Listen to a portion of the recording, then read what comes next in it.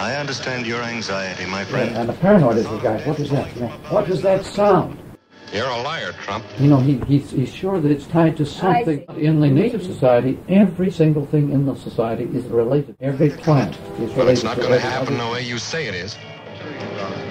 I live in a perpetual disagreement with my public, yes.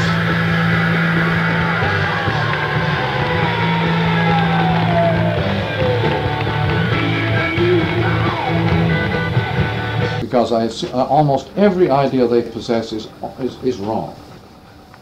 It is almost inevitable that everybody will ignore the ground in which they work.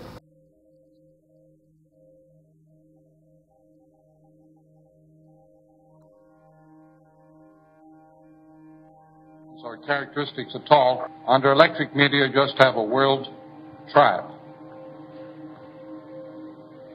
Probably to be ruled eventually by Pat. I ask you, what is our most cherished right since pioneer days? Paulson.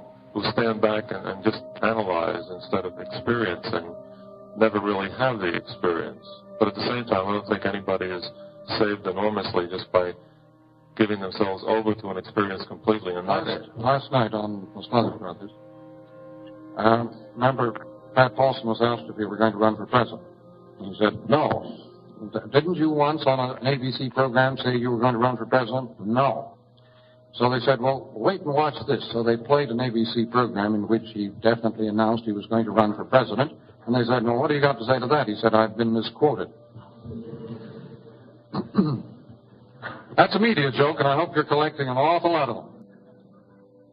Yeah. The all-electric media are instantaneous, and the individual and the group cease. Tall.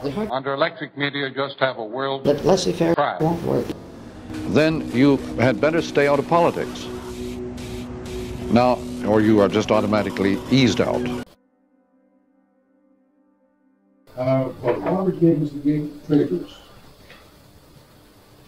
And never mentioned in the press. Apropos the Watergate affair. We are now standing at the most famous, or should I say, infamous gate in the world.